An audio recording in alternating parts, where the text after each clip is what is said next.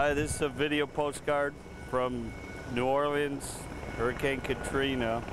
What you're about to see is not going to be pretty. This isn't a pretty one either, but it is part of history of what happened here.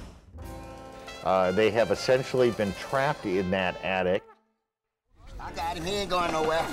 Come on, 1, 2, 3, yeah! We saw one Coast Guard helicopter.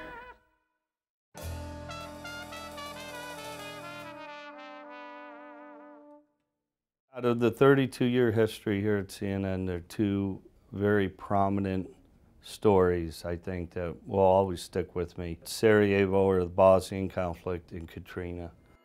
We have not got landfall yet officially from the Hurricane Center. When it hit, we were reporting live. We tried to go outside. It was so dangerous. Heads up, heads up, get in. The winds were so strong because they were going through the narrow streets. You had a lot of windows that were blowing out, plates of glass were hitting the street. And after the storm came through, that's when we re-emerged and we went down to the Superdome. We came across a city councilman, and he just ran up to us and said, my people are dying by the hundreds.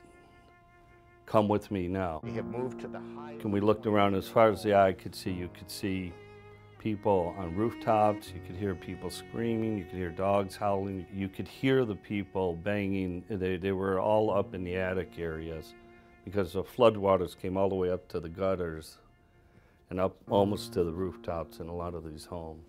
There was live power lines still in the water.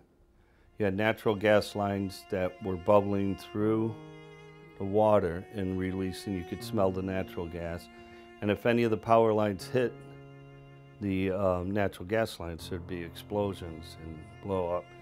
And the waters just kept rising and rising, like inch by inch. And as it turned out, it was levees were breaking at that time.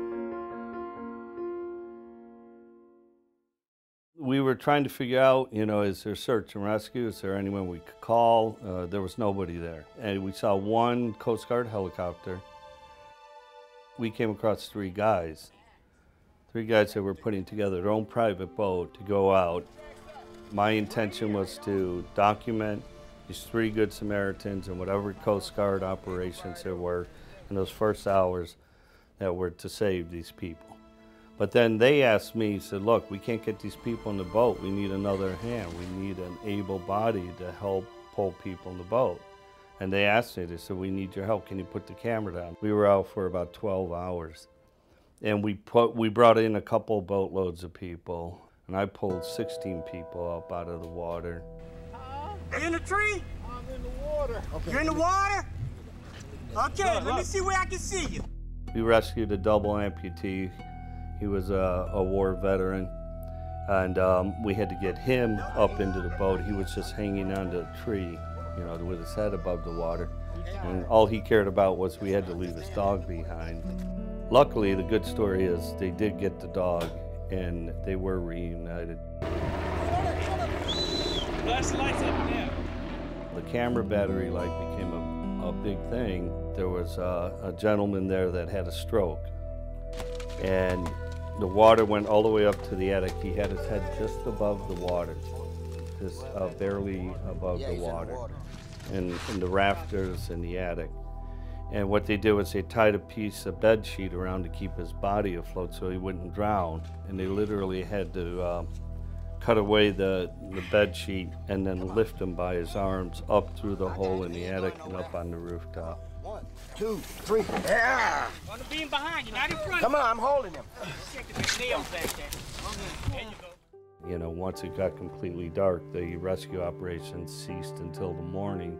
And in those hours, there were those that didn't make it. Who was at your house with you? My wife. Where is she now? Can't find her body. She gone. I actually did, a little counseling afterwards, because you would just get, not depression, but maybe a little PTSD of, why didn't we stop at that house? Why did we get that house? Those people are here, those people aren't. We did what we could with the resources we had, And it's that psychological thing that you wish you could have done more, but you got to look at the positive side, and you can't think of the negative side of how many people you didn't get to.